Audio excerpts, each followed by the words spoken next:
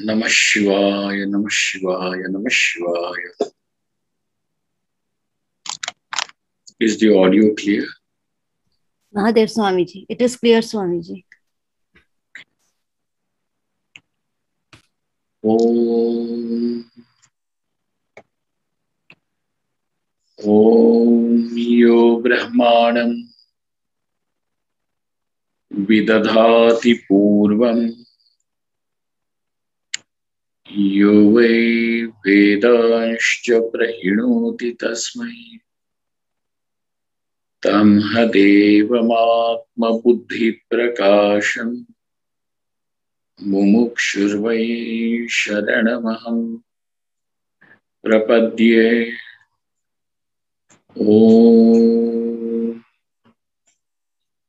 Shanti Shanti Shanti. Om Namo Brahmadibhyo Brahma Vidya Sampradaya Kartribhyo Vamshashibhyo Mahatbhyo Namo Gurubhya Sarvopaplava Rahitaha Prajnana Ghanaha Pratyagartho Brahmaivahamasmi Brahmaivahamasmi.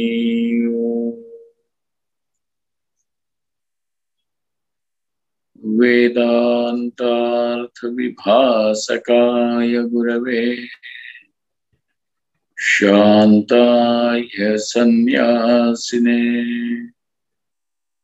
Nanavadi Nagendra Sanghapavaye Yogindra Vandyaya Cha Mohadvanta Divakaraya Bhagavatpada Vidham Bibhrate Tasmai Bhashakrite Namostu Satatam Purnaya Bodhatmane.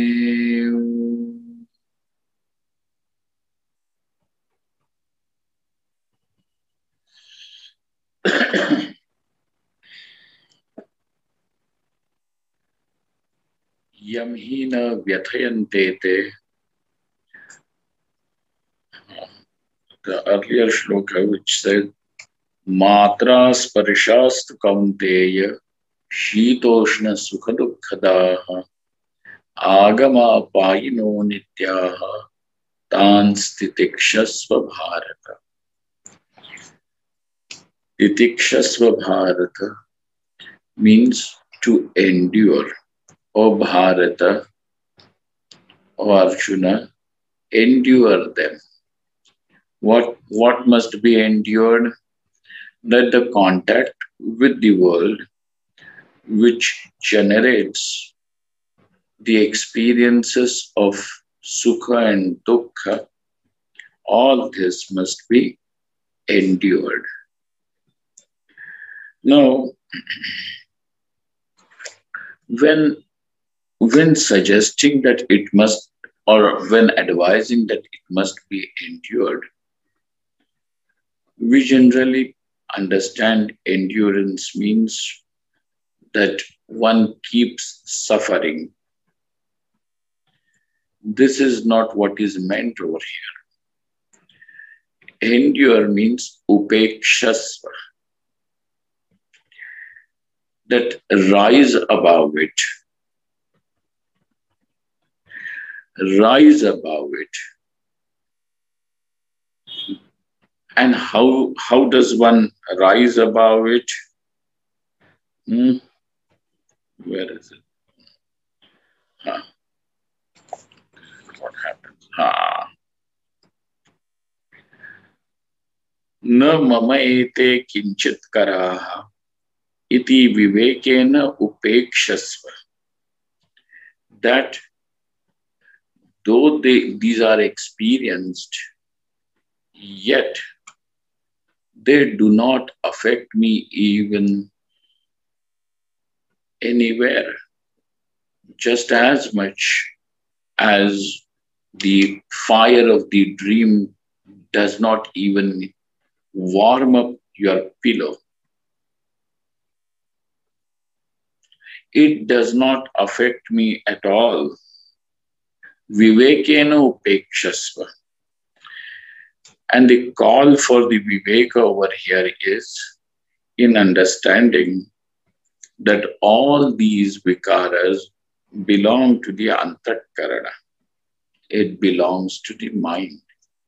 Whereas I, the self that I am, is the witness, the illuminator of mind and all its modifications. The whatever is now seen, and seen in the sense now understood as anatma, is fraught with constant change, constant modifications. So also, even to perceive something as sukham and something as dukkham, the same object, the same person can be seen as pleasant and unpleasant, pleasing and annoying. Then is this person pleasing or is this person annoying? This is not at all the thing. We are not asking you to decide whether it is pleasing or not pleasing. It is bound to please at some times and it is bound to annoy you at other times. It will displease you at other times. And therefore, tan upekshasva, they belong to the mind. It is all anatma and therefore does not affect me. It is not in me, nor does it bring any change in the self that I am, the consciousness that I am. Iti vivekena upekshasva. Now over here, the whole process to ignore, to neglect, or even to say that rising above it is the process. It is a consequence of viveka. It is the consequence of viveka. Just about a few decades ago, right here in Rishikesh, I must have told you this incident sometimes in some other context. You know, we have this another ashram here in Rishikesh, which is a little further from where I live. There used to be this great Mahatma. And then it was detected that there was some gangrene which had set in his foot. So now that foot that had to be amputated. And this Mahatma allowed the doctors one day to say that it can be amputated. The only condition that he had put was that it should be amputated without putting me into anesthesia. In full consciousness that it will be amputated.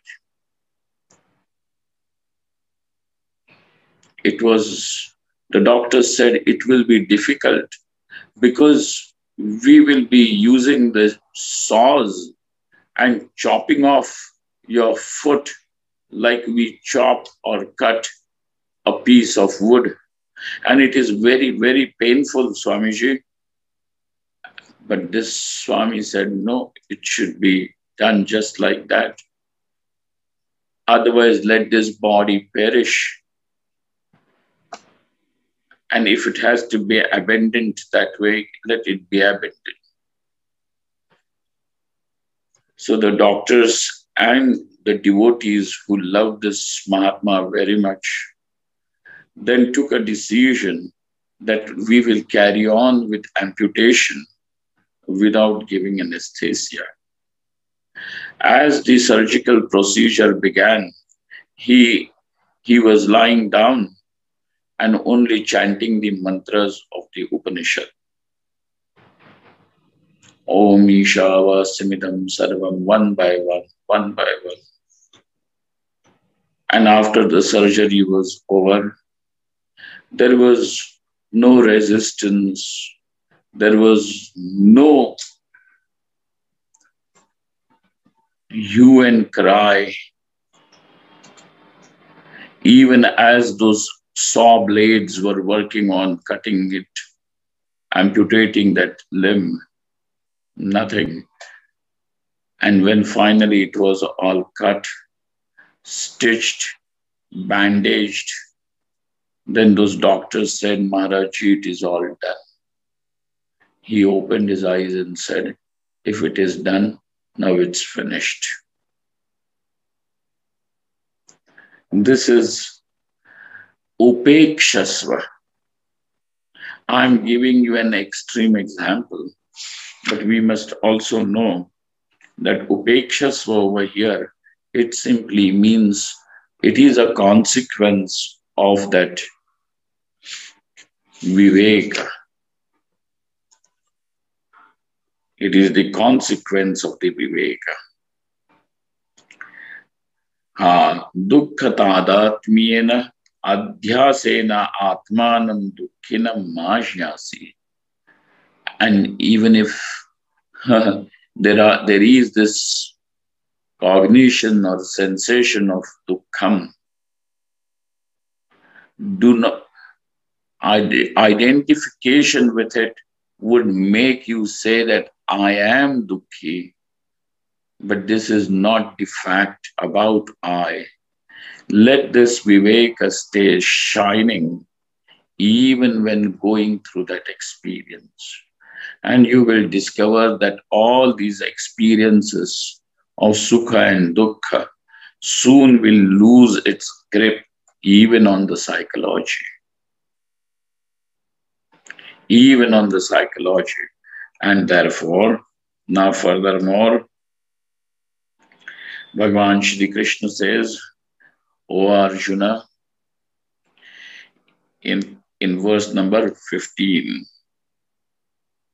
Yam hi na vyathayan te, Yam hi na vyathayan te, Purusham Purusharshava, Purusham Purusharshava, Samadukha Sukham Dhiram, Samadukha Sukham Dhiram, Somritatvaya Kalpate, Somritatvaya Kalpate. Hey Arjuna, he who is thus not tortured, to whom these sukha and dukkha do not affect, which means the one who is not affected by these polarities of pleasure and pain, etc., who is not affected, which means the one who remains the same, remains equanimous, whose fulcrum of balance is not lost, who remains same during the pleasure and pain, who is discriminative, dhiraha, somritatvaya kalpate. This wise man now becomes capable of reaching the immortality, gaining the liberation. Amritatvaya kalpate. Shitoshnadin sahataha kim syat. Now in the earlier verse it was told, endure the sukha and dukkha. Question comes, what would be the consequence even if one endures or overcomes this identification with pleasure and pain, overcomes this identification with these polarities, what is the consequence? Sahataha kim syat? Heat and cold, joys and sorrows, success and failure. What would be the what would happen even if one rises above, endures these polarities? What will happen? Kim syat? To this, the answer that Sri Krishna gives is Yam hina vyathayante te. He who is thus not tortured, he who is not tortured, such a person who is not tortured by these means by these polarities. O Purusharshava, O best amongst men. This is how Sri Krishna addresses Arjuna over here as O best amongst men. Best means the prominent amongst men. Purusham, Purusharshava, Samadukha Sukham Dhiram. This person who is dhira, discriminative, with endurance, with fortitude, Samadukha Sukham, for whom the Sukha and Dukkha have now and have a status above, of being equal. Generally for us,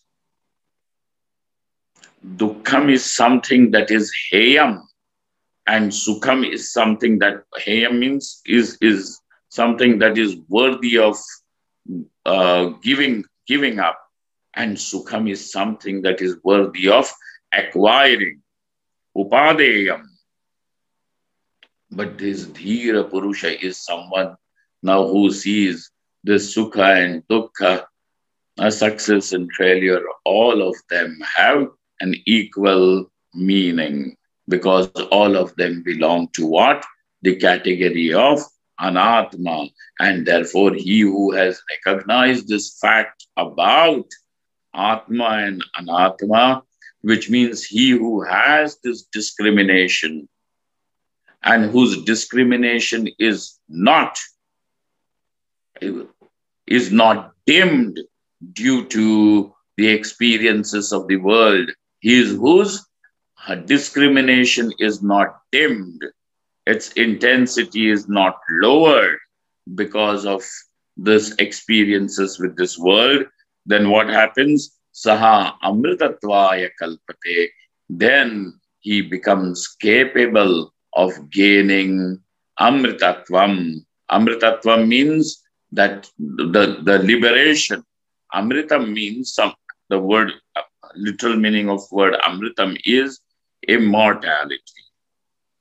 Amritatvam means immortality, which means that which is not corrupted by time, death, fear, anything.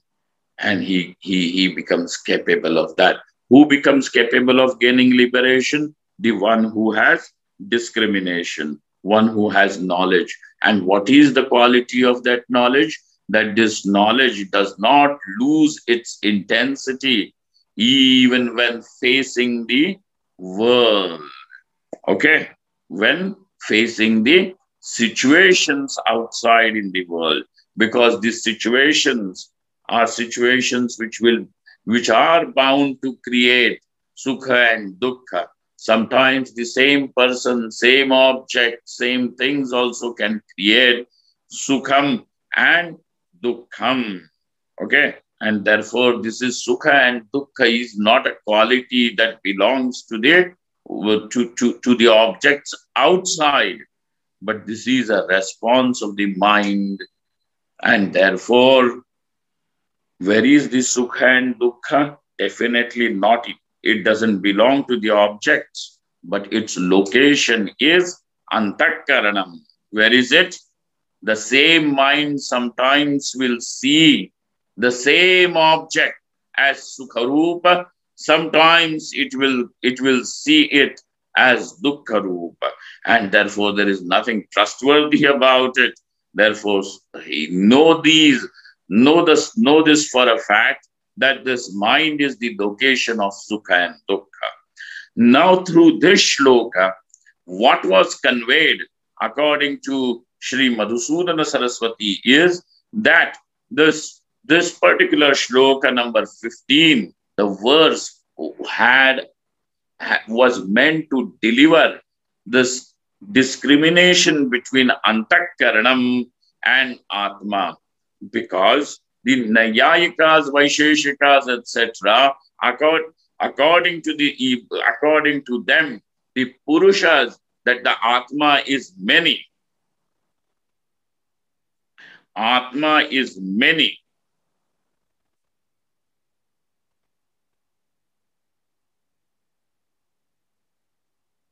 And the reason that they have given for its multiplicity is that every Atma, every person has its own Sukha and Dukkha. Therefore, the presence of Sukha and Dukkha is now able to justify that this Atma is many. There is one Atma per body. Every body has their own separate Atma. And what is the teaching over here is not only that this Atma is Nitya, not only this Atma is Vibhu, but this Atma is one. And that is what I am. So this was the oneness, that this Atma is one, was refused to be accepted, because the reason that they had supplied was because the Sukha and Dukkha is different per Atma. Then we have said the Sukha and Dukkha does not belong to the Atma, it belongs to the mind, it belongs to the Antakaranam, it belongs to the psychology. And therefore these minds are bound to differ everywhere. But difference in the mind does not mean that the Atma is also different or is multiple, is many. And therefore, by refuting this, we have come again to the conclusion that Atma is one. So what was the shloka meant for? It was meant for us to understand Matra, Sparshastra, Kaunteya, etc. is meant to show the discrimination. And therefore, he who has this discrimination, Samadukha Sukham Dhiram, this dhira, this intelligent, this wise, discriminative person now becomes capable of gaining the liberation. Okay? Gaining this liberation.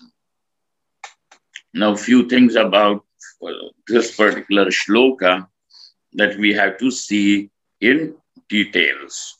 Yam hina vyathayanti ete which what all these do not affect the person.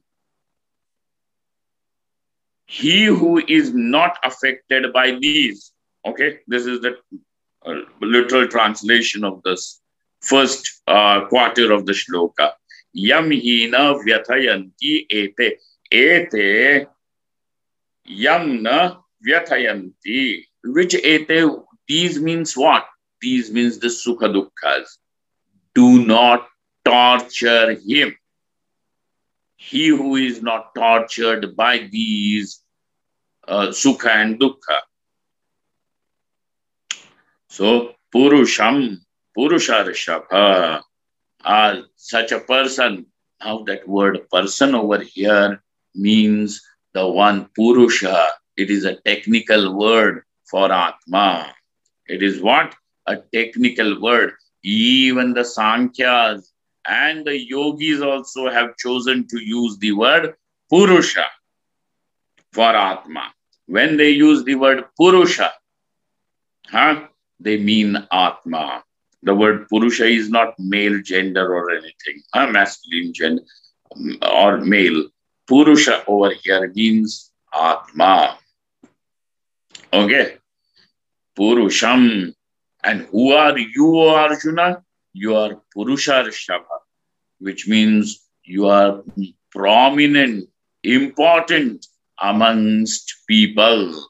So your presence, your opinion, your actions are important to all the people, and therefore you are prominent amongst them. Purusha Rishabha. So you are prominent amongst Rishabha means like a bull in the herd of cattle, in the herd of the cows. The the bull is a tall male, a huge hefty male with a big hump on the back and big horns. And in that herd of all the cows, it is not possible that you cannot notice the bull. The bull will never go unnoticed over there. So he is very important, is prominent like that amongst all the people in the society. Arjuna, you are prominent.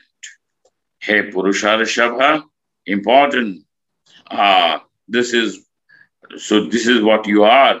Samadukha Sukham Dhiram. He who has the one who that Purusha. Yam. Now it is talking about Yam. Yam Purusham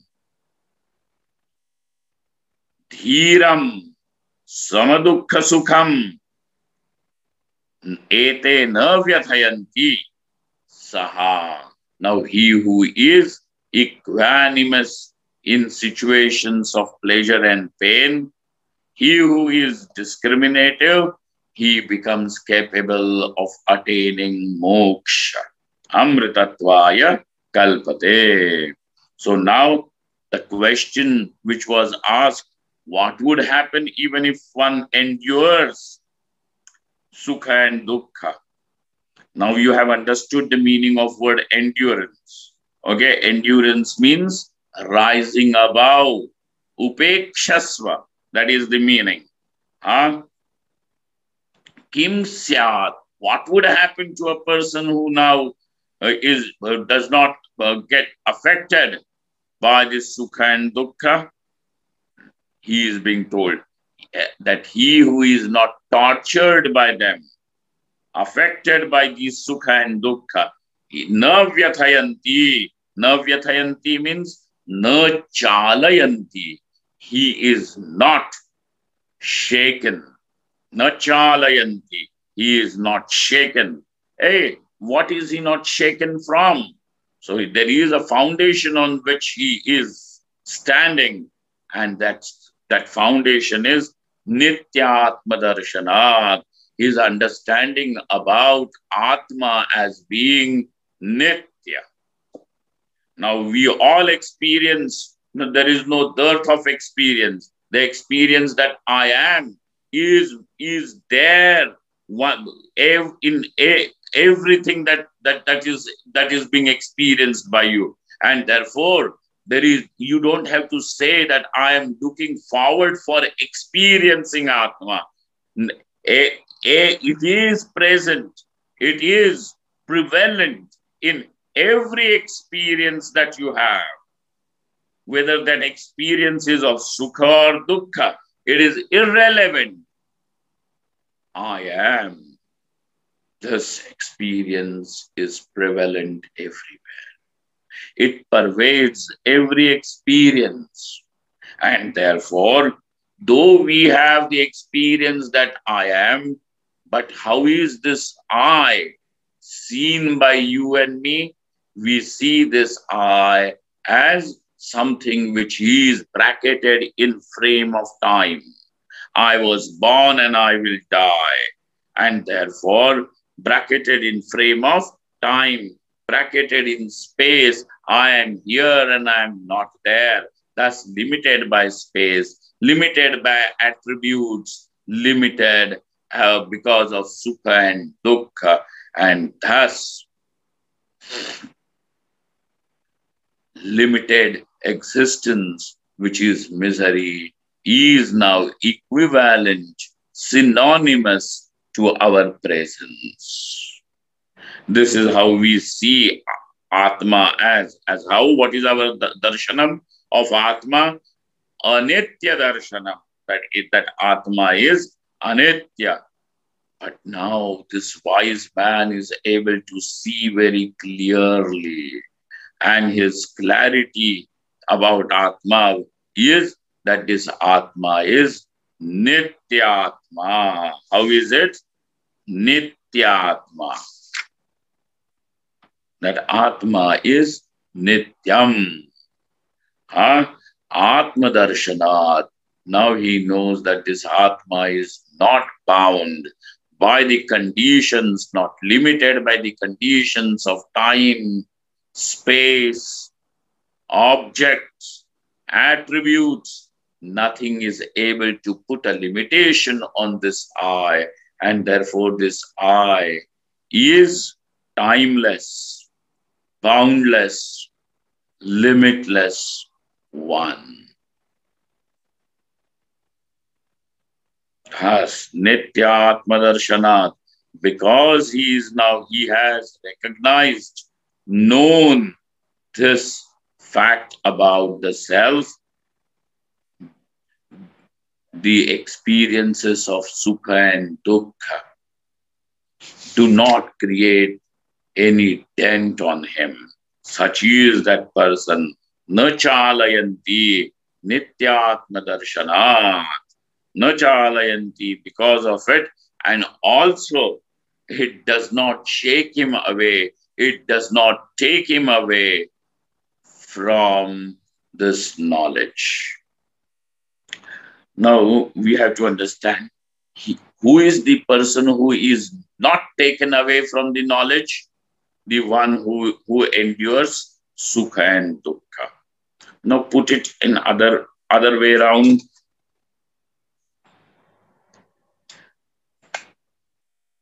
The other way around is, because now he knows that Atma is Nitya, he now endures Sukha and Dukkha. Okay. Out of these two meanings which can arise over here, which can be concluded over here, which one is more appealing to Shri Krishna is that Shri Krishna saying, he who endures becomes capable of Amritatvam. Okay, the one who endures. So that is important. And what is Amritatvam? Amrita Bhavam. Kalpate samartho bhavati. Kalpate means becomes capable. Samartho bhavati. Now, more about this particular shloka number 15. Sa nityatma darshana nishthaha dvandva sahishnuhu amrita bhavaya mokshaya kalpate. So what is your finally that you are saying about this particular shloka? What is delivered by this verse? Sa nityatma darshana nishthaha. He who is now well-founded, nishthaha, well-founded, well-established in Nitya Atma Darshana. Atma Darshana everybody has. But though we have Atma Darshana which is always there, but one does not have the Atma Darshana that this Atma is Nitya. And therefore, this is what is said. He who has this knowledge that this Atma is Nitya, that knowledge is not maligned, or it is not what do they call concentrated, and what is the opposite of word concentrated? Diluted. Yes, it is neither diluted, shaken, forgotten. Okay, not that Atma Darshana Nishthaha and Dvandva Sahishnuhu. He therefore is what? Endures the dvandvas, the opposites, amrita bhavaya mokshaya kalpate, becomes capable of attaining moksha. Okay. Now this is we have seen the meaning of verse number 15. But this verse 15, Sri Krishna's words have something even deeper to deliver. What is it? Since the mind is the location of pleasure and pain. Okay. What is now? What was the reason that was given to rise above, for the wise man to rise above, to not to be affected by these pleasure and pain, or success and failure, heat and cold, these dvandvas, is because even this, they all belong to anatma. As much as all these things belong to anatma, so also the pleasure and pain, sukha and dukkha, also belongs to the mind, which is anatma. It does not belong to the atma. And therefore, what is the location of sukha and dukkha? Anatma is the location. Since the mind is the location of pleasure and pain, which differs from person to person. Hence, now the Purva Paksha is, summarizing what the Siddhanti has said, what the teacher has said. And based on that, now he is going to present another doubt, which then becomes our stepping stone to bring more light. Okay. How he summarizes, you see. Since the mind is the location of what? Location of pleasure and pain. And we all know that the mind differs from person to person. Don't we say that? Munde matir bhinna. That's munde matir bhinna. The mind is different everywhere. No two people are going to have the same mind. Therefore, even their opinions are also going to be different. Just because we have different opinions does not mean that the person with a different opinion does not have even a right to live. Somebody is an atheist, somebody is a theist, somebody is going to believe in one kind of political ideology, somebody in another, and the person who is believing in another will abandon his earlier ideology and take to another one. What's the big deal about it? After all, these are opinions, and opinions are bound to change. Opinions are bound to change. Why? Because this is what is the nature of anatma, that it constantly changes. Change, transformation, vikar belongs to anatma. So, this and the psychology, the mind is different from person to person, and therefore sukha and dukkha is not located in atma, because of which we had said atma is different. Why had the Purva Paksha? Purva Paksha means the opponent concluded that atma is many. There are atmas, many atmas are there. Because every atma has its own set of sukha and dukkha. This is what was said. Then he further goes. Who now is taking up to this point? He has done the anuvada. He has concluded whatever the teacher has, the Siddhanti has said. Based on that, now he is going to raise his objection, okay? And he says, then even the doership and experiencerhood or experiencership, the doership and the experiencership is also located in the mind. Is not it? The doership and experiencership is also located in the mind, because when the mind is not available, like in Sushupti, the doership and experiencership is not there. Now comes the question. By that virtue, huh? By that virtue, he is going to say, who he? The opponent is going to say, mind is the conscious principle and not the Atma. Because all this you had done, you had said, is because you wanted to show that the consciousness is a principle which is different from mind, etc. Okay, from the Anatma. Atma is consciousness.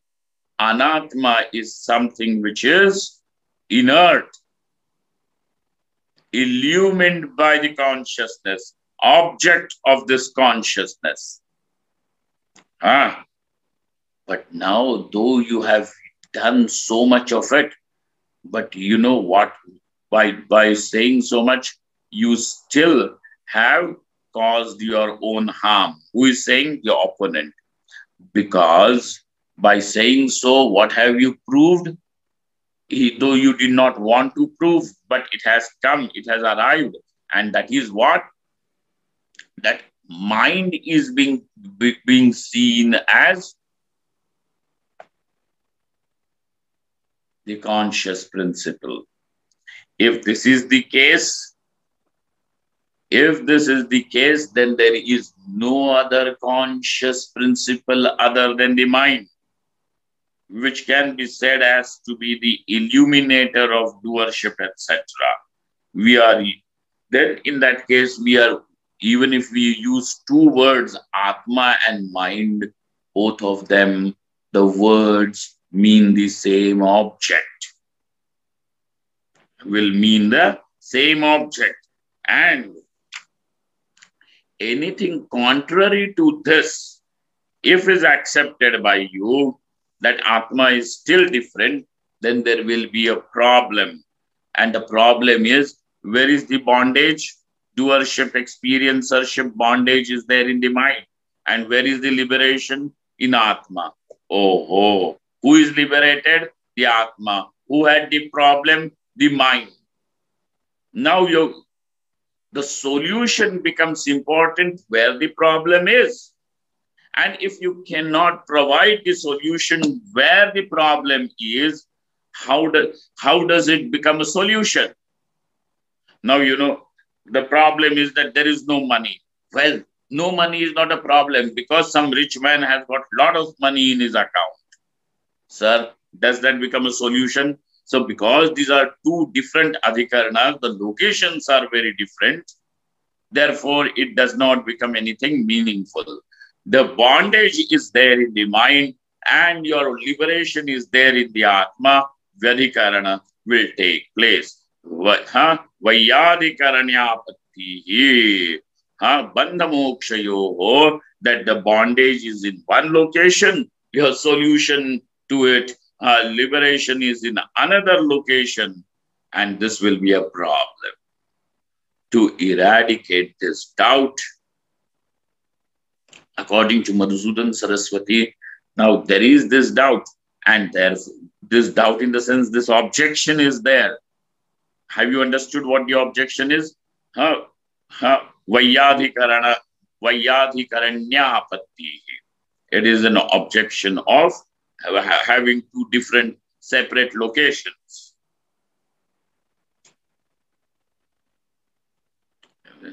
Appreciate the problem, then you will understand what is the solution. Vaiyadhikaranyapattihi. To eradicate this objection is the purpose of verse number 15. Okay, this is how Madhusudan Saraswati explains. The Yamhina vyathayantyete purusham purusharshapa samadukha sukham dhiram somritatvaya kalpate. This particular verse, the shloka, is brought by Sri Krishna as a teacher, reading that this can be this is the objection which has reason in the mind. Okay, so the opponent is not just an opponent; it is an doubt which can arise in anybody's mind. So therefore, now answering this doubt or this objection is verse number 15. Okay. Which objection? Vaiyadhikaranyapattihi. Vaiyadhikaranyapattihi. The problem of different locations. How we look at this verse? Yum. Yum. This is not English yum. The food is yum. Okay. Yum means it is a pronoun. He who. So now he who means it can be anybody. Okay. It can be a man, it can be a woman, it can be rich, it can be poor. It can be somebody who is a human being or somebody who is a celestial being. Irrespective of this. He who, whosoever. He who, whosoever means swaprakashatvena swataha eva prasiddham. The one who is evident because of his own self-illuminosity. He who is self-evident, swaprakash, swayam siddha, swayam prakash. I am is known to all. Okay, this does not require that you have to have some agency to prove your existence. So swaprakashatvena swataha eva prasiddham. Yam purusham. Purusham means purushaha purnatvena purishayanatva. Why is this Atma called as Purusha? Why? Why?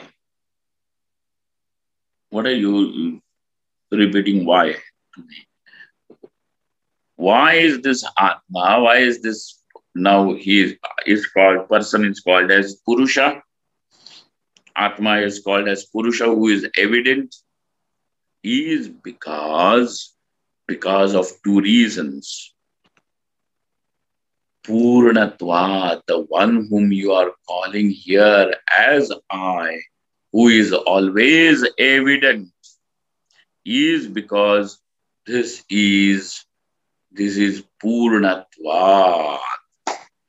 Because this one is Purnam, is complete, infinite, boundless, limitless, and therefore Purnatvena Purushaha or Purnatvat Purushaha. Okay. Purnatvat Purushaha. And then Purishayanatva, because he is found lying in this fortified city. This body is called as the fortified city. In a city, you can see thousands of people are doing their jobs and surviving. Okay? And each one is busy doing his own thing. The carpenter is making chairs. The farmer is tilling the soil.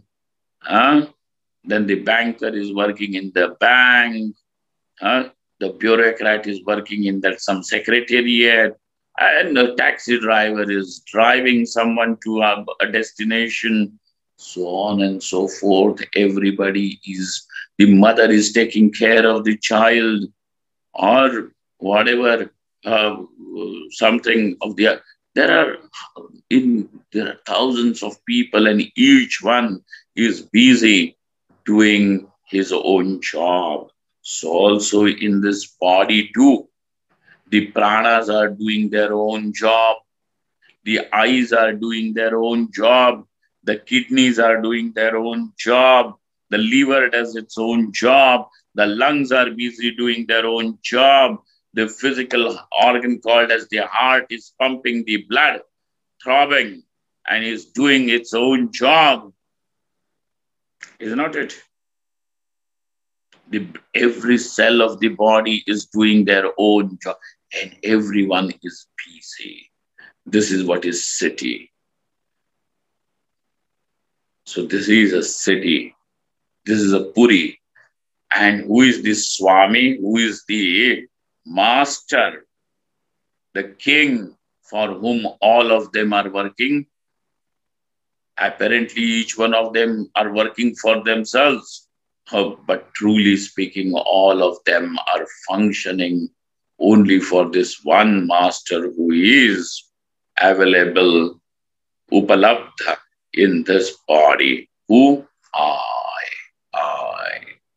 And therefore, even when the eyes open and illumine colors and forms, for whom? Even when the eyes close and stop illumining colors and forms, for whom?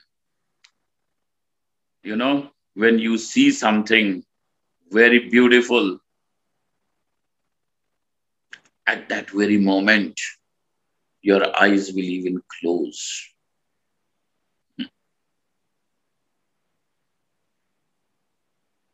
Like when you go to the Hindus, we go to the temple, and then you have walked whatever 5-10 kilometers up to that mountain top only to reach the temple. And then you can hardly stand over there even for 1.5 or 2 seconds, 3 seconds. And even over there, when the moment you reach where you have to stand, the eyes are closed. Okay? Now, you did. For whom are these eyes even closing or opening? You will also see that, when you are eating something or looking at something that is very beautiful, then the moment your eyes have seen, then, it is beautiful. The eyes close. For whom do these eyes open, the eyes close? For whom does the heart beat, and for whom does every organ function? Who is the master of all? This is that Atma. And the one who is available, for whom this body functions, the city functions, is Purushaha. So the two reasons why this Atma is called as Purusha, one is Purnatvat Purushaha, Purishayanatva Purushaha. So he says, Purushaha Purnatvena Purishayanam Samadukha Sukham Same Sukha Dukhe Anatma Dharmataya Bhasyataya Cha Yasya Jyotishaha. Samadukha Sukha. The one who, for whom the pleasure and pain are have the same status, are equal. Now, there is a little, what do they call? A little thing to be marked over here.